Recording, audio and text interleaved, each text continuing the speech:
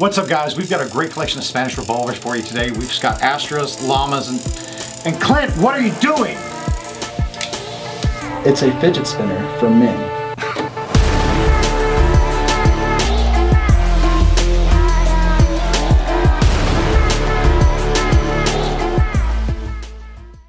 All right, everybody. Clint here with Classic Firearms, and I'm now done annoying Matt. What's up, guys? And guys, we've got a collection of some surplus revolvers, and these things are pretty sweet. So we've got ourselves a collection of Spanish revolvers. These were, I assume, Spanish law enforcement or something. So our understanding is that they were European police trade-ins, not necessarily Spanish, because they were used around, but yeah, all over the place. So also it makes sense. Your child. Yes, I am. And guys, these things are actually pretty nice. They're all chambered in 38 special. Nothing we have here is 357 or anything like that, right? No. Okay, so all of it's 38 special. And if you want to start it off, which one you want to start off with? Might as well just start on this side. So we've got Llama revolvers. Llama. Or I believe technically it would be pronounced Llama. Llama, okay. Because it's the double L, you know. That's fair. But yeah, so these are, you know, again, 38 specials. All of these kind of resemble something like a Smith & Wesson Model 19. Yeah. And so, you know, Spain has some interesting patent laws where if you don't specifically file for patent protection in Spain, it wasn't considered protected. So you'll see Spanish copies of a lot of pistols. The most famous probably being like the Ruby pistol, which was a French design made by like 50 different companies in Spain. Oh, wow. So it seems likely that something like that's kind of going on here where, you know, they're copying, again, possibly like a Smith & Wesson design. Yeah. But I mean, when you look at these pistols, yeah, they have some wear. You know, of course, they mostly holster wear here at the end of the barrel and stuff. But you know, it's a great, you know, functional pistol, and you have that kind of history, that provenance of knowing that this was carried by a law enforcement officer. Yeah, which is always pretty cool about any of our surplus, you know, trade-in firearms. But yeah, go ahead and take a look at that guy right there. And we've got an assortment of them over here, guys. Just grabbed them pretty much out of the bin that they came out of, or the crate, and just wanted to show them off to y'all so you guys understand or have an idea as to what you might be receiving at the FFL. And this is the Model Martial, so Martial model. Okay, well, so if it's used by law enforcement, I see what they did there, right? Well, but not Martial like a police officer. Martial, okay. I keep forgetting that we're talking about a different language here. Martial like, you know, a court martial. Yeah. Okay, I gotcha. And you can see that clearly written right there, right towards the muzzle on the barrel. So very attractive guns too. I think they look really nice. I mean, I think they have kind of, again, it might be that kind of Smith & Wesson sort of appearance, but a very classic American firearm look to it, even though it's from Spain. Right. One thing that they do in basically every European country we don't really do here is even commercial firearms have to be proof marked by government proving house. Yeah. So even though these aren't military firearms, they do have government proof marks on the frame and barrel. Yeah, just ahead of the cylinder there. Yeah, I see that. Looks cool. So, you know, those are always kind of cool. But yeah, I mean, so the Llama, one of the things I do like is this kind of ribbed sight on top of the barrel.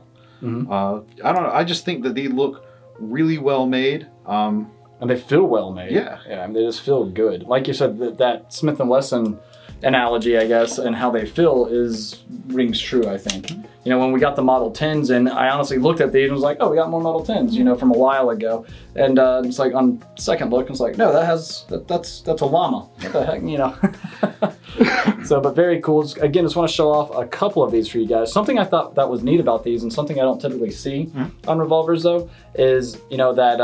the rib. Yeah, that rib sight that you were just talking about. It's just something that looks really neat. It looks like, you know, they took the idea of, you know, a 12 gauge Dove gun and were like, hey, let's throw that ribbing here on a 38 special, because why not, right? Yeah. And of course, we've got a couple out here because as surplus, the condition will vary. Right. So we just wanted you guys to see that, you know, grips are going to come in kind of different shades.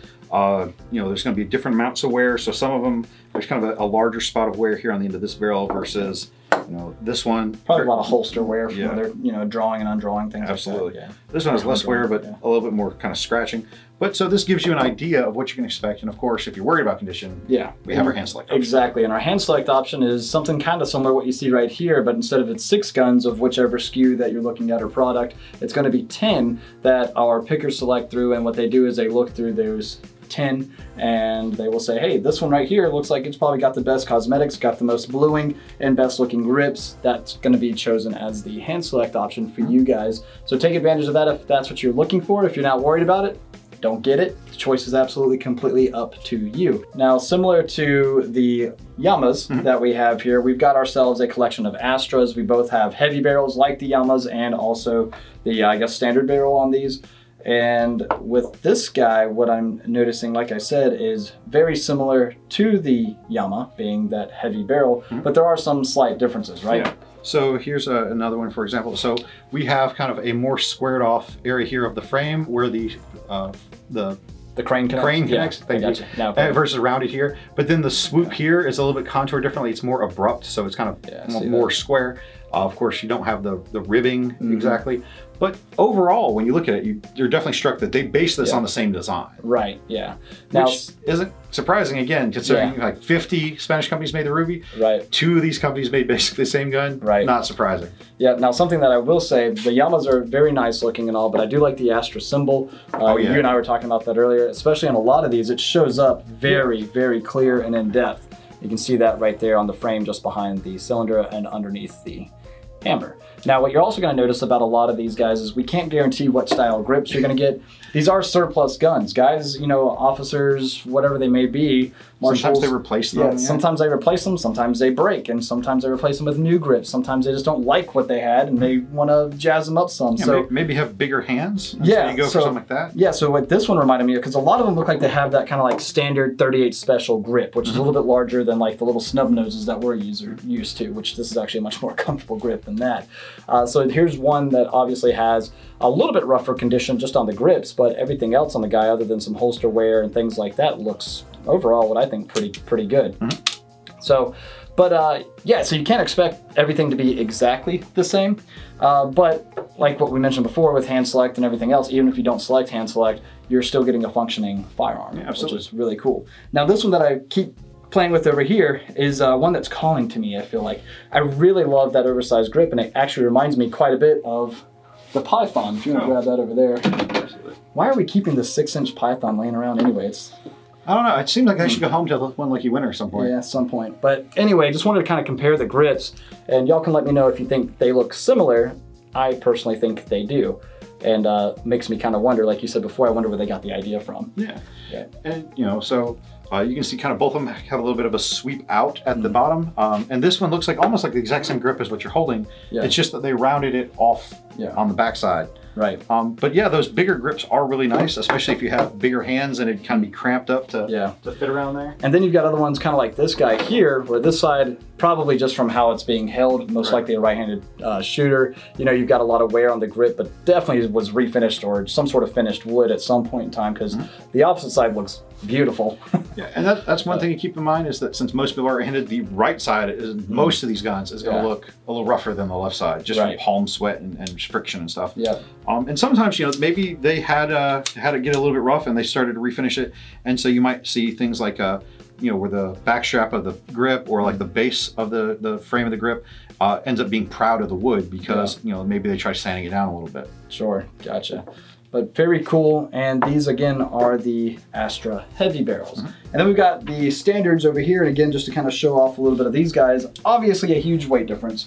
Like comparing these, it's like, oh my goodness, this thing, you know, this is a brutal beast. And that guy kind of was like, oh, that probably kicks a lot more. Well, you know, you call it a heavy versus a standard barrel, but it's not just the barrel. Like you can see that the frames themselves are actually a different size, different weight. So this is not only just a lighter barrel profile, but it's also a lighter frame in general. Right.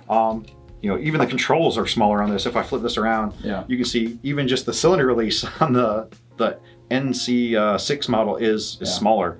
But so it's your concealed carry version. Yeah, I mean, I think the weight of this feels like it would be much more comfortable to carry around. Like imagine you're a police officer.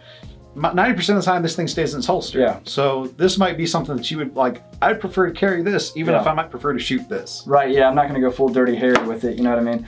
But yeah, so I can see where you're coming from on that side of things. Let us know down in the comments here, which one is it that you're looking at taking home? Because I think all of them are also speak their own stories and are gorgeous. But here's another one. Again, notice the right side of the grip has a little bit more wear to it versus the opposite side, which I'll show you guys here in just a moment. Let me show off the frame a little bit more instead of my hand blocking it for you guys. Sorry about that. And that was interesting because it's been kind of varnished or something. Yeah. Yeah, like I said, I mean, maybe, yeah, some sort of varnish, some sort of finish, something like that, where somebody was like, hey, I actually like my gun and I want it to look really good, you know? So there you go. And then we've got other ones where somebody was like, I don't care, it's a duty firearm, I'm just gonna let it go to raw wood, which I also think was really good. Yeah. Yeah, it's hard for me to just dislike firearms. But you can see like almost all of the oh yeah, the checkering's pretty much gone and everything. It's just basically flat and smooth. Yeah, so notice again on the right hand side from where, you know, this officer or whatever would hold his firearm. And who knows, if it was a holster that stayed here, he may have just kept his hand on it all the time as he's walking around. You never know, right? But anyway, so over here, not a whole lot of checkering happening, but on the opposite side, you can see where it actually still looks pretty good. Yeah. So, you know, maybe this is an advantage for left-handed people like me. You go out, you buy a used gun, and you're like, hey, I still have grip left. That's right, because it's pretty much ambidextrous, right? Other than the cylinder release being on the left-hand side of the frame. Yeah, but I mean, reloading a revolver is a two-handed job anyway. Yeah, I mean, you're right. So there you go. But very cool. And got a couple more here. Here's one that I would think would qualify. Now, not to say that, you know, everything's going to be exactly the same because it's surplus and it's not, but something like this looks like with the bluing, how good that looks and everything, I would consider to be a hand select. But then again, the grips aren't the best on this guy, but they're also not the worst. So something like this is along the lines of what you can expect. Don't want to say it's a guarantee, of course, because every last one of these guns has differences. Right, and it depends on the specific grip that they're looking at and things like, you know, the third best out of what's on the table could be the best out of the 10 they're looking at. Yeah, right. Very true. And let's just show off a couple more over here. More of the Astra, well, I'm just going to call the Astra Light. All right, yeah, it's model NC6, so you can find that on the website. And again, guys, you know, it just depending on which of the three you're looking at, you know, these should all be under their own separate SKUs. That's not a custom option, but you do have the hand select custom option. So I don't know, which do you think you'd prefer? Probably the one I keep fondling the most, which is this guy right here. Again, the Astra Heavy one, or what's it actually called? 960. 960, there we go. And just so you guys know what to look for out there, we've got the lighter Astra, the smaller frame, lighter barrel. This is the NC6, and then the 960, which is the heavier frame, heavier barrel. And this is the Yama Militar. Or sorry, Marshall. Marshall, there you go, the Yama Marshall there. So for me, yeah, this thing just is so attractive to me, and I love that grip on it, the larger swell and everything else. So I'm gonna consider this to be Clint's hand select. And Matt, if you had to choose one, what would you choose? I think I'm gonna go over here. I think that this one really looks nice. I mean, the bluing on it is just really fantastic. There's a little bit of wear here at the end. Yeah. But I mean, I think, again, I would definitely go for one of the heavier ones, and I just like the lines of this pistol a little bit better. And I actually do like the Yamas quite a bit. I really like that ribbed sight. Yeah, you know, it's just something you don't typically see. And I'm assuming they probably did that just for weight reduction, I guess. I guess you get a little bit more venting around the barrel for cooling. Yeah, so I can see that. But yeah, ultimately, yeah, this guy just looks really good. So guys, we've got Matt's hand select. We've got my own hand select here. And yeah, we'll set those up as custom options. So if you want the gun that was featured in this video that you see right here, one of these two, make sure you check it out on the product page.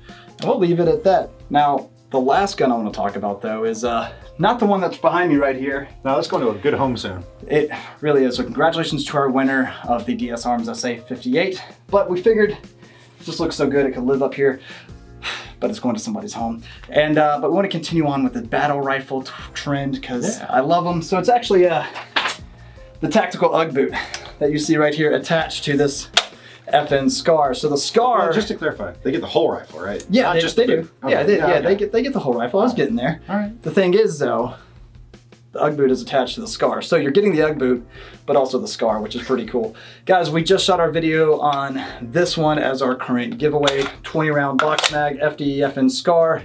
Come with the vertical grip because, I don't know, I like shooting it better with the grip. And also the Vortex AMG UH1 holographic, which we did an entire torture test on, and I felt bad about it, but it was really cool to do. So go check out that video, guys, announcing this as our giveaway and also the torture test. And of course, you can get your entries in at classicfirearms.com. What's the best way to get the entries? It's always gonna be to refer your friends. Yeah. Refer your friends, and also now you can get an additional 400 entries by utilizing the code word. What's that code word? Boot. Boot. B-O-O-T. Das Boot. Das Boot, just like this. So guys, again, classicfirearms.com. Hit that top banner, and it's going to take you to a webpage that shows you how to get all of your entries. And also too, check out all of our surplus firearms we've got in inventory, and of course all of the Yamas and Astras that we got. Pretty sweet revolvers. And I think we'll leave it off there. Yeah, I think so. All right, sounds good, guys. Hey, as always, we appreciate you and your business. God bless. We'll see you next time at classicfirearms.com.